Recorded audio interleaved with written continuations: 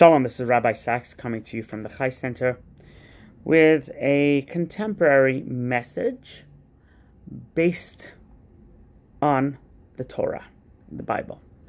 So this week, we read a portion every week. This week, the Torah says something interesting. God told Moses that I will harden Pharaoh's heart. I'll make him a tough guy. So the obvious question is, was it Pharaoh's fault? If God makes him tough, not Pharaoh himself, but God makes him tough, how do we reconcile that with free will? Is there free will? Does God make someone soft, someone hard, someone agitated, frustrated, nervous, etc., etc.? So the commentaries explain that yes, we could have a certain disposition. We could have a certain character trait, either from birth or inculcated within us from our upbringing. We didn't choose our parents, we didn't choose our family, etc.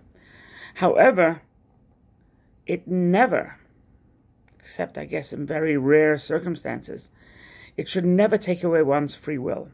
Just because you're a very angry person doesn't mean you've lost your free will. And if it's that bad, go to anger management courses. Just because you're a stubborn mule, right, seek help. So in no way, ever, and no time was Pharaoh's free will diminished. Pharaoh, despite his hard heart, despite his stubbornness, Pharaoh could at any time listen to his common sense and say, let him go. Let the slaves go. Nothing takes away our free will in moral decisions. When we have a moral decision to make and we're at a delta, we're at a crossroads, and we can decide good or bad, at that very moment we have free will. Whether you like chocolate ice cream or whether you like vanilla ice cream, I don't know if that's a moral choice. Some would argue, yeah. I would argue no.